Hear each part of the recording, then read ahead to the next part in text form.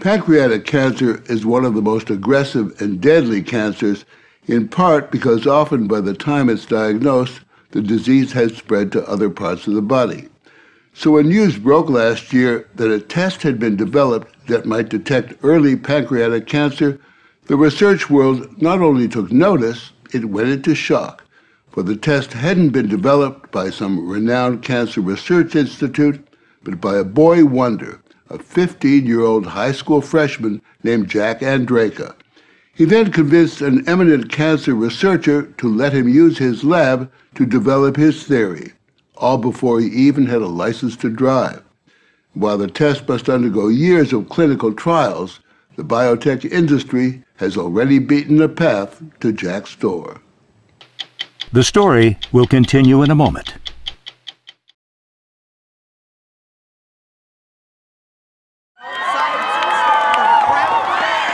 This is Jack Andraka as he beats out 1,500 contestants and wins the grand prize at the Intel International Science Fair with his invention. Like a modern-day Rocky, this self-described science geek took the stage and $100,000 in prize money. Pure, unadulterated, adolescent joy. When you won the Intel Award, your reaction went viral, correct? Yes, it did. It's a no-joke award. I wasn't expecting any awards there. Then when I won, I was just flabbergasted. I was like freaking out. I was just like, what? Yes, you were. Me? Jack Andraka's journey from suburban Baltimore high school freshman to cancer researcher began at age 14, when a family friend died of pancreatic cancer. Shocked that there's no reliable early test for the disease, Jack decided he would develop one. He began probing the internet for everything he could find about pancreatic cancer biomarkers. He read research articles during class, and in the middle of biology, while stealthily reading a medical journal, he says inspiration hit. The teacher was not amused. I swear she has like eyes on the back of her head or something. She sees me and she storms up to my desk and is like, "Mr. Andraka, what is this?" And like snatches it out of my hand. As if you had Playboy magazine. Yeah. I'm just like, it was just a science article. Shouldn't this be a good thing? When he told his parents, Steve and Jane Andraka, about his project, they weren't exactly encouraging. My reaction wasn't a good one. I said, Jack, isn't that a little far-fetched? And I know that when you're 14, you can't just run out and get a lab. A lot of people, are like, we don't train middle schoolers. But Jack decided to find one that did. Over the course of 4 months, he prepared a test protocol for his theory and sent it out to 200 cancer researchers. I essentially had to send them my budget, my procedure, my timeline, and materials list. And I actually got 199 rejections out of those. Some professors ripped apart my procedure completely, but one professor, Dr. Andraka, finally said yes. An encouraging yes. It was like, this idea might work. And he starts interrogating me, kind of, firing these questions, trying to sync my procedure in a way. But I answered all of them. Dr. Andraka was a professor of oncology at Johns Hopkins University and now heads pancreatic cancer research at MD Anderson Cancer Center in Houston. He says his curiosity was piqued by Jack's proposal. Well, it's not every day that you get an email from a 15-year-old that comes with a detailed protocol with methods and supplies and what pitfalls you might run into. I said, maybe I'll get you a corner in my lab and we'll have one of the postdoctoral fellows supervising you.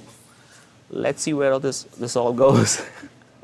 For the next 7 months after school and on weekends, Jack's mother would drop him off at the lab, where he learned basic lab techniques and worked on developing his cancer test. Finally, one day in March, I realized this was actually working. Like, it was working amazingly because it was passing all of these preliminary tests. And I run out, and I'm pretty much like screaming around the lab. I finally go out and rush into my mom's car, and like me and her are screaming in the car. And then, of course, I have school the next day.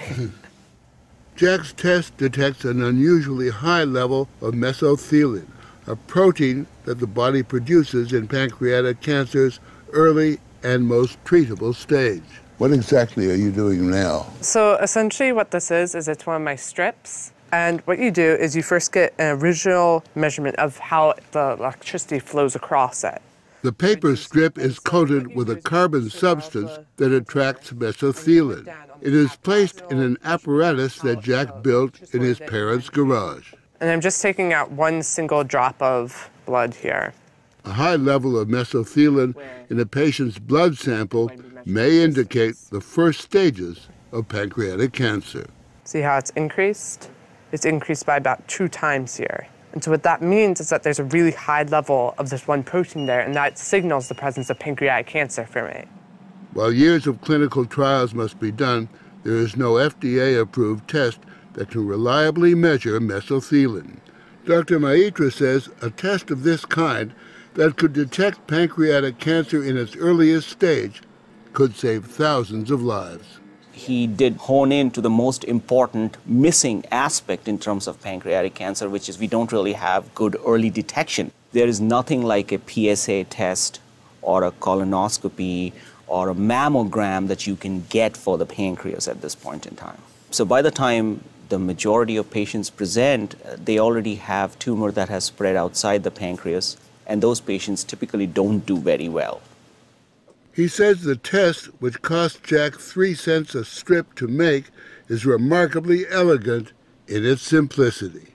It's remarkable what you've achieved and what you've come up with, there's no question. Have the brain men come to talk to you and want to figure you out? No, actually, no one has approached me to do like an autopsy of my brain yet. But a scan, shall we say. A scan, but like maybe later on an autopsy. But really, I don't think it's that I'm really smart. I mean, I know people that are way smarter than me. You can be a genius, but if you don't have the creativity to put that knowledge to use, then you just have a bunch of knowledge and nothing else. I mean, like, then you're just as good as my smartphone. His parents say he's been obsessed with science since he was a toddler, conducting experiments even as a 3-year-old. School for him was so easy, his parents tried to keep him engaged by encouraging science projects at home. My family isn't the typical family. Like, instead of like talking about football, we have like all these science magazines all scattered through our house, and we talk to them at dinner. After Jack decided to cultivate E. coli just for the fun of it on the kitchen stove, his parents insisted that he and his older brother Luke use the basement as their lab. Their parents believe the less they know about what goes on down there, the better. I gather the rule of the house is don't burn down the house and don't kill yourself. Pretty much. It's don't blow up the house. I want to come home to a place to live. What do they do down there? I don't really know because I don't go down there much. And they may have reason for concern. Clearly, neatness does not count. Last year, Luke cooked up some nitroglycerin just to see if he could. And I was just interested to see, could I make it down here? It worked. It also drew the attention of the FBI, who they say sent a letter letting them know that their internet purchasing history had been noted by the feds. They were a little concerned. Chemicals. I don't know why I'm laughing. But these days, Jack doesn't have much time for messing in the basement. Jack Andraka. His test idea has made him a star speaker at medical conferences all over the world. So with me, I just use Google and Wikipedia to find a new way to detect pancreatic cancer. At the beginning of this, I didn't even know I had a pancreas. So if I could do that... And he's become a regular at the White House. 4 visits this year alone. Where's Jack? There he is. Jack, stand up. You've also become a heavy-duty celebrity. It's pretty insane. I mean, you see Barack Obama. President Barack Obama. Yeah, President Barack Obama. I'm just like, hello, Mr. President. And then, hello, First Lady. It's just like, it's crazy.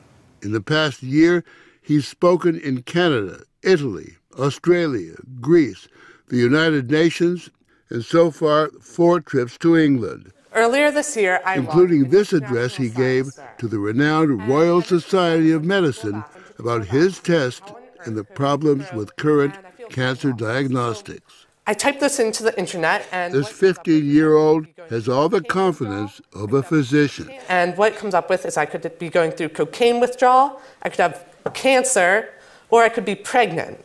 So, A stand-up physician. so what I see in the future of medical diagnostics is a shift from the symptom-based to more of a diagnostic antibody-based approach, such as a sensor. Working the crowds of academics and checking out Cambridge University, no big deal. Could you study here? Yes. Jack easily maintains a 4.0 GPA in school despite a spotty attendance record. You're still in high school, correct? Yeah. Why bother? Well, the reason I still bother with high school is because of my mom. She's really like, you have to do high school and you have to go to college, but they're being kind of lenient with me right now.